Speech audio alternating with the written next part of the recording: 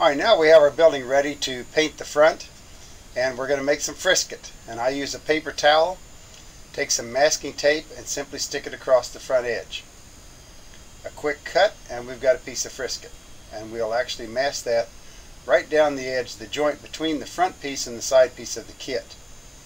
Wrap it around and across,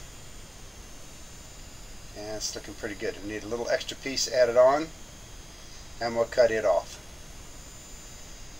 Then we can simply take the Friskit and wrap it a little bit back at the back.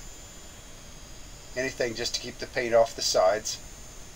Wrap it like a Christmas present, tuck it in, and we're all ready to go.